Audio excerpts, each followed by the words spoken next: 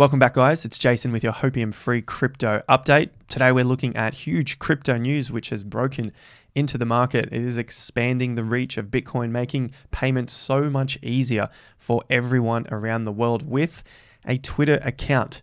So before we get started, make sure you bust up those YouTube figures down below, hitting the likes, the subs. We're on our way to 220,000 subscribers. Thank you very much for all of your support.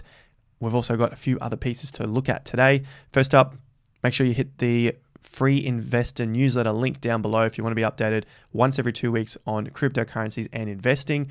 That link down there, it's absolutely free. It comes out to your email inbox once every 2 weeks. And we've also got big specials coming up for the education memberships for TIA Premium and TIA Lite. So stay tuned for that, as you'll also receive that on your newsletter in the coming days. So link is first in the description down below. So this big news is Twitter is becoming the best remittance experiences in the world. So says Strike founder Mallers, who was also at the Bitcoin conferences and helping out El Salvador with their Bitcoin setup as well. So this is the debut of tipping Bitcoin on Twitter. Now, this just allows everyone to obviously, that has a Twitter account, be able to send and receive Bitcoin tipping. The announcement comes after the site has been testing such features for months. Tips will be available for Apple iOS users as soon as this week and will be available for those using Android devices in the coming weeks. So as it says here, everyone will soon be able to tip Bitcoin on Twitter, making the social media platform one of the first major significant companies to offer such a payment feature on its platform.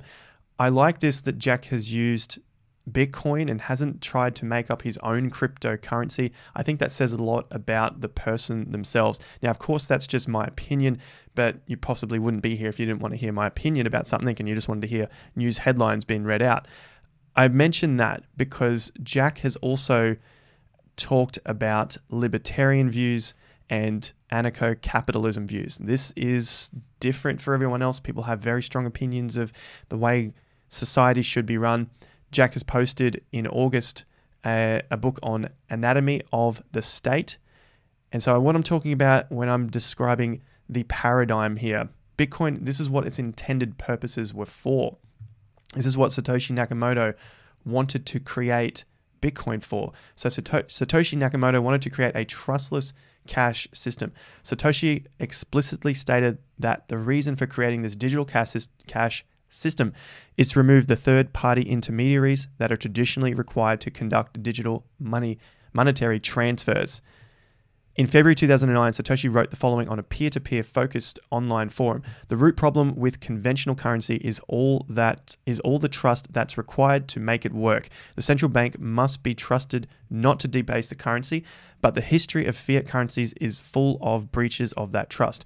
Banks must be trusted to hold our money and transfer it electronically, but they lend it out in waves of credit bubbles with barely a fraction in reserve. In comparison to Facebook CEO Mark Zuckerberg, who wanted to create his own currency to be able to take fees on the network and create their own currency for their platform. I prefer this model as it lends more to what Bitcoin is about, or cryptocurrency in general, being that it's around the libertarian point of views and the freedom of people and how we use our money and how it is directed. Now, the argument is still there that, of course, this is on the Twitter network and Twitter can shut down anyone, just like we have seen in the past with even the president of the US being banned from Twitter. Now, I believe this is a step in the right direction, and if Twitter is to ban people, yes, that is going to limit who uses Bitcoin on their platform, but the ease of being able to set this up and seeing that it works, I think then signals for other companies to be able to do the same. And yes, there are other wallets out there, but the fact that Twitter has such a large base of people just makes sending payments that much easier, as most people will have a Twitter account or can easily set one up. So I've got 330 million users on Twitter. Overall, I like the direction that this is going in. I know there are plenty of problems that can be faced coming up, but remember, we are dealing with hundreds of millions of people. Not everyone is going to be happy. I'll leave an exact link in the description to this tweet so you can check out this book for free, Anatomy of the State. Let's have a look at the Bitcoin price. And currently sitting at 44,800. The 50% levels that I'm looking at are around that 47,000. So if we drop it back to a daily chart, we can see that we have cleared the 44 at the moment. We had a reasonable bounce at 39,500. Just like I was talking about in April and May, before we had the big crash correction, using some Wyckoff tape reading, not necessarily looking at the patterns of accumulation and distribution, I was very, very firm on the market in May, breaking past the 18th of April. So this was at 60,400, give or take, on different exchanges. So I was looking at around $60,500. The market had to break that and consolidate above that level to make me change my mind that there was something not right, that we will possibly be going down. So of course, I don't know what was happening in the rest of June, July, or August. All I saw was this happening and everyone getting super excited, calling for $80,000 Bitcoins, and this bull run's never ending. They weren't reading Wyckoff analysis or tape reading. And this bar in particular was super important to me because this showed the shift in the market sentiment. Huge volume, big crash, and I wanted to see the market be able to recover to that price point. What we've seen so far is a very similar pattern to December through to April top. We've seen the first leg, we've seen a correction, another leg, spike, correction, and then these get smaller and smaller with a fake out before the crash, which took out lows, unlike these other crashes, and then come back up and get us a lower top, which is a very weak signal before we came to our final major crash.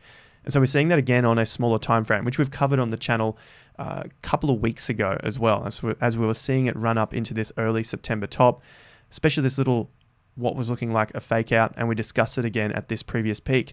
So we got a very similar move, 1, 2, 3, 4, 5, a little bounce here, and then we got the fake out. Very similar here, we got the little bounce, the fake out, and then the correction. But this is just on a shorter term time frame. So I'm also potentially thinking that we get drawn out a lot longer, even maybe more than what we were expecting with Q4. But that doesn't mean that I think the market is going to dump past these lows. Of course, we need to see some support come in and then start to grind our way higher. But the beauty about taking our time is that the longer we are in this zone grinding away, the bigger the springboard, the leap will be as we break through the highs. You can see it's happened time and time again. This was from December 2017 before we broke through the highs in December 2020. So 3 years, you could look at it there, or we could look at it in a nice triangle formation from these major lows using some of the other major lows through 2017. And then we get the major break and push to new massive all-time highs. So we get a long accumulation here. I think we'll get a pretty big move to the next new all-time high. Now to some big crypto news. Crypto.com, you guys have been asking for an update on them. Crypto.com have partnered with Philadelphia 76ers. They're also the official jersey patch partner, as you can see here in this nice little video. And their first ever 76ers NFTs are coming out. How is the CRO price looking? Well, we've dropped to about 15 cents, currently trying to push 17 cents. I don't mind this pattern, but I don't see that this low will be holding. I've got my questions about it. I'm concerned about it. Some lower highs at the moment, some lower lows. We are above the major 50%, which is good, but then the current 50%, which is at 17.5 cents, that's where I want to see this get to and then form a base above it. That would change my view of the market. But currently, I think we'll probably have some more downside on CRO, but that's short term. Overall, I think we've got some longer moves in play, which just take their time as we begin to set up before we take off, as with all markets. So looking at DOT before we get on to Cardano as well. DOT has been setting up pretty well. This was in yesterday's video. We saw another move up of 5.7%. These lows are holding in there. These highs are there. We've got higher lows, which is a good sign compared to CRO. So we saw that we got the breakdown of the 7th of September. There you go. But on DOT, you can see that we had a higher low. So that's a little stronger at the moment for me. So I'm just bringing this up as well because I have found that DOT was a bit of a lagger during the last period, but at the moment it is coming back. It's coming back. It's taken its sweet time, but it looks like we're getting there. Nothing confirmed just yet, but the strength looks like it's there. So speaking of Polkadot and the Polkadot ecosystem, today's sponsor is Polkadex. Thanks to today's sponsor, that is Polkadex. And if you can't tell by the name, it's a decentralized exchange that is built on Polkadot. And of course, Polkadot is one of those ecosystems which is starting to get off the ground. We cover it quite a lot on the channel, especially the price analysis. But in terms of Polkadex, they're looking to be the decentralized peer-to-peer order book based cryptocurrency exchange for the DeFi ecosystem built on Substrate, which is on Polkadot. Now, the big news for Polkadex is that their mainnet is launching this week on September 29th. So you can stake your PDEX, nominate, validate, earn your PDEX on their blockchain by securing the network when you are obviously staking their PDEX tokens. Now, at the time of filming this video, that's approximately 10% staking rewards for your PDEX to secure the network. Polkadex is a new cryptocurrency which was launched back in April, so near the peak of the Bitcoin bull market, the first section. So the PDEX token is currently sitting at $20. In terms of transactions per second, they are looking at being the unmatched performance here. Polkadex scales to 500,000 transactions per second and sub-millisecond latency. Polkadex is one of the first decentralized exchanges on the Polkadot ecosystem, and they are packed with features as we've covered here. The high-frequency trading, which is great for all traders alike, bringing that volume to the exchange.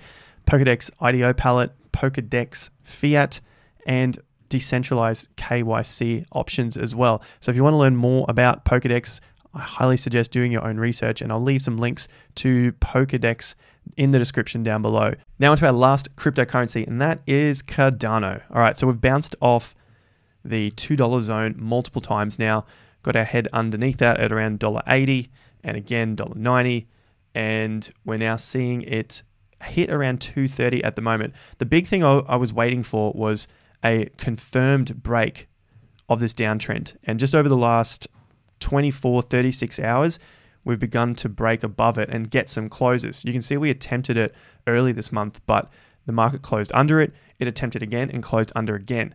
I think this might be the start of the downtrend slowing. That does not mean that we won't break these lows, but you want to see the downtrend slow down.